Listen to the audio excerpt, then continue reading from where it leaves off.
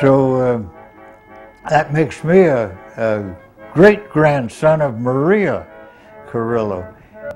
My grandfather, I can remember him, and I don't remember them speaking English. I think they could only speak Spanish because my aunt used to interpret what we'd say to them, and then what they'd say back, why she'd tell us, and that's the way we communicated.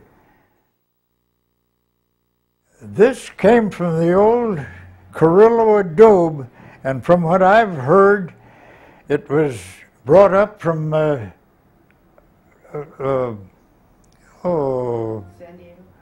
Tiburon, where the whale boats used to come around Cape Horn, and they'd come into Tiburon before they went up to the Bering Sea.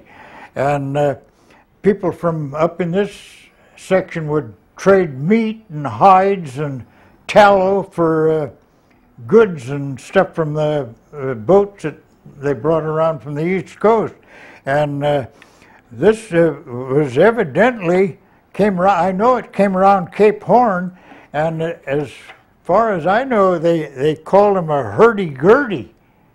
And I always knew it as a music box or a hand organ, but it has been playing ever.